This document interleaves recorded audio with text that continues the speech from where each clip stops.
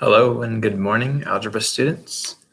Today we're going to be covering the Unit 3 activity, I believe.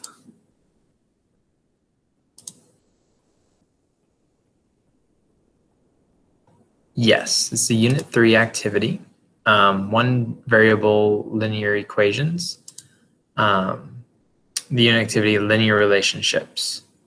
So that's what we're going to be covering today.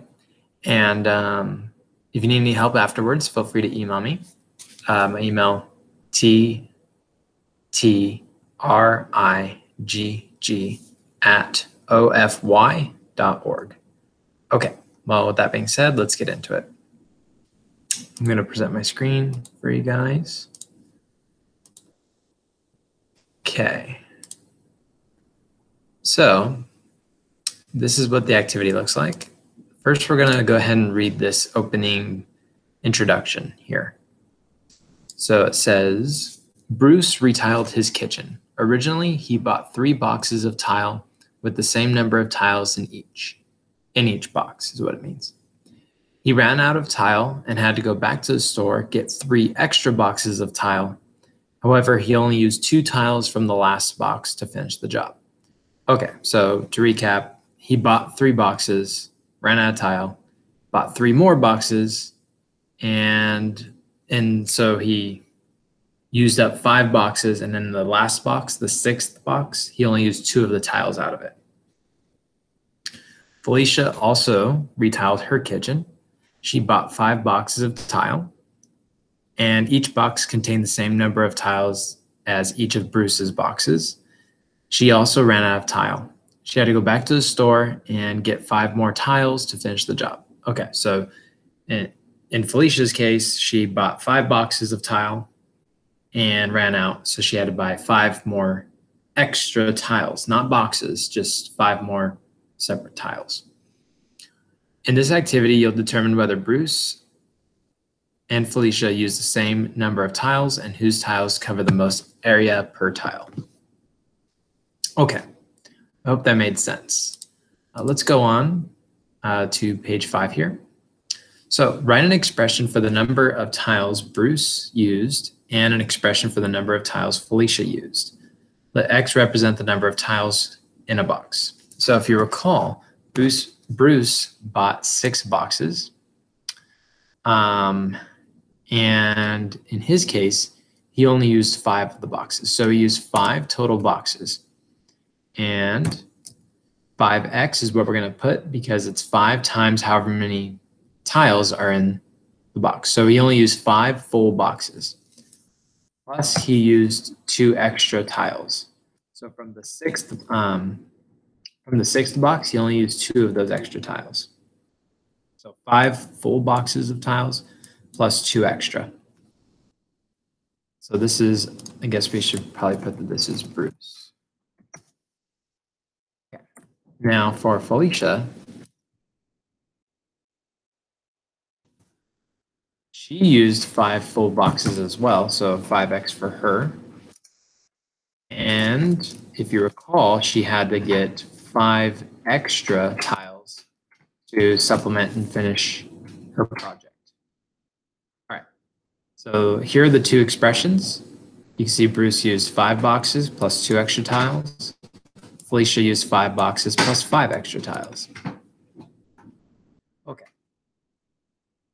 Is it possible for Bruce and Felicia to have used the same number of tiles?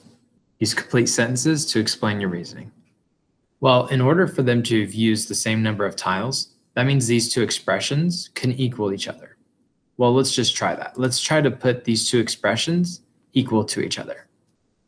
So 5x plus 2, Bruce's, and then 5x plus 5 for Felicia. So is it possible that this could be true?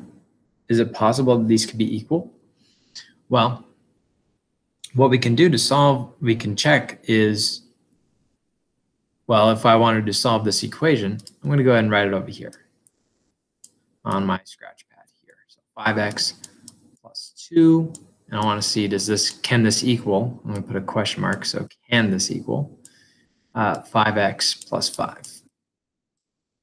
Well, normally, when we're trying to solve an equation and figure out what x is, we want all our x's on the same side of the equation. So that's what we're going to do. So see how there's x's on both sides? There's 5x on the left and 5x on the right. So we want to make it so there's only x's on one side. So we're going to subtract these 5x's here to get rid of the x's on this side. And if we subtract 5x here, we have to subtract 5x on the other side.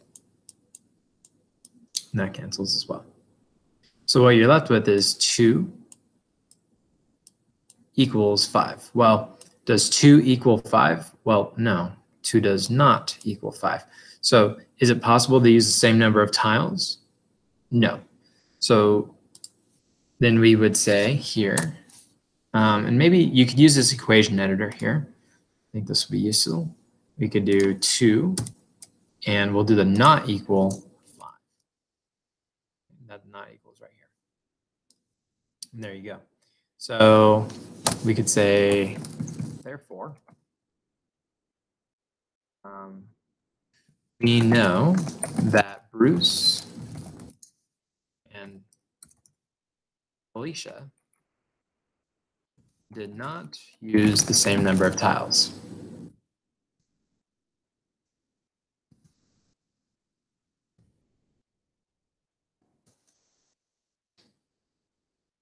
Feel free to put that slightly in your own words. As with all the answers, feel free to put them in your own words. I always appreciate that. Can't think of a way to put in your own words? You could just copy mine word for word if you really have to. All right? Okay. So suppose instead that Bruce used 6 full boxes of tiles plus an additional 2 tiles, and Felicia used 5 full boxes of tiles plus an additional 17 tiles. Okay. If they each use the same number of tiles, how many tiles were in each box? So let's go ahead and write what this equation looks like. So in the case of Bruce, 6 full boxes plus 2. So 6 full boxes plus 2 additional tiles. And in Felicia's case, she used 5 full boxes and an additional 17 tiles. Okay, so that would look like this, 5x plus 17 additional. All right, now like before, we want to solve for x, and that'll tell us how many tiles are in each box. So what we're going to go ahead and do, we're going to move all the x's over onto the left side. So these 6 x's, they're fine over here. We want them over here. But these 5 x's, see how they're on the right side? We don't want that. So we're going to go and subtract the 5x here. And that means we have to subtract 5x on the other side for balance. 6 x's minus 5 x's leaves you with a single x. We have a plus 2 here on the left side. On the right side, we still have a 17. Now, to get x by itself, we go ahead and subtract 2 both sides. So that x equals 15. Now, what does that tell me? That tells me the number of tiles that are in each box. So if this equals this, if 6x plus 2 equals 5x plus 17, that forces x to equal 15, which tells me the number of tiles in each box. So if this were true, suppose instead this were true, then there'd have to be 15 tiles per box. Okay, next page. To the top. Okay, so the tiles that Bruce used were each 1/4 of a square foot in area. The table shows the area covered by Felicia's tiles in terms of the number of tiles used. Okay, so in the case of Bruce, each tile covers 1/4 of a square foot. In the case of Felicia's, though, notice she needs 6 tiles to cover a square foot. So that means that each of her tiles are 1/6 of a square foot, because it takes 6 of them for 1 square foot, 12 of them for 2 square feet, so on. Bruce and Felicia want to know whose tiles cover the most area per tile. All right, write an equation representing the area Bruce covers, y, in terms of the number of tiles he used, x. So from here, we know for Bruce, it's 1/4 of a square foot. So the amount of area he covers, we're going to go and use this fraction tool. And 1/4 is what we were looking for. So each of his tiles cover 1/4. Oop, I don't want that x there. Do the arrow key. 1/4 x. So the area each tile covers is 1/4 of a square foot times however many tiles he has. For Felicia's case, each of her tiles covers 1/6. Okay, 1/6. So for her, we're going to have 1/6. Easy as that. Now, let's see. Do you guys remember how to graph these? So for Bruce and Felicia, graph a line to represent y, the number each person covers using x tiles. So if you remember from looking at Bruce's equation here, y equals 1/4 x. Do you remember what this 1/4 represents in a linear equation? Well, the 1/4, or whatever number's in front of the x, represents the slope of the line. So in our case, or in Bruce's case, the slope is 1/4. And if you recall, when it comes to slope, it's the rise over run. Rise over run. So in Bruce's case, let's go ahead and write an equation for him. So I'm going to select the point tool, and you're going to start right here at 0, 0. And since his slope is 1/4, that's a rise of 1 and a run of 4. So rise 1, run 4. 1, 2.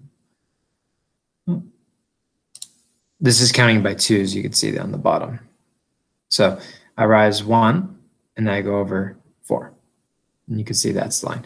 And then it continues on in that way. So in the case of Bruce, this will be the line that's created. So now we're going to go and use the line tool. Click on the graph and drag the line. So we'll go like that. And there you go. So in the case of Bruce, here's his linear equation. Now, see if you can make a linear equation for Felicia. So for Felicia, it's y equals 1/6 x. Okay, so in her case, the slope is 1/6. So again, you'll start at 0, 0. But in Felicia's case, you'll go up 1 over 6. So see if you can create the line for Felicia's. So I already created this one for Bruce. See if you can create another line for Felicia.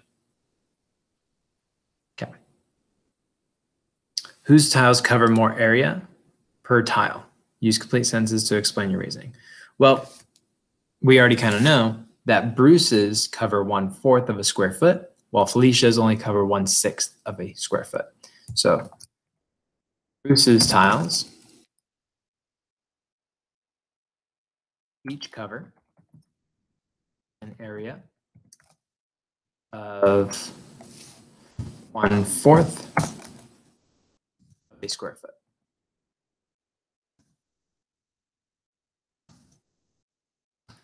While Felicia's tiles each cover area of 1/6 of a square foot.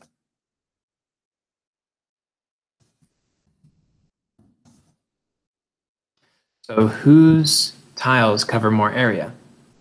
Well, which number is bigger, 1/4 or 1/6? Well, 1/4 is bigger, right? You can imagine a pizza cut into 4 slices versus a pizza cut into 6 slices. So the pizza cut into 4 slices, each slice is bigger. So yes, 1/4 is bigger than 1/6. So, therefore,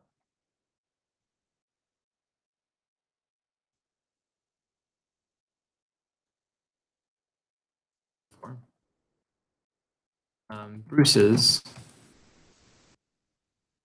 tiles for a larger area.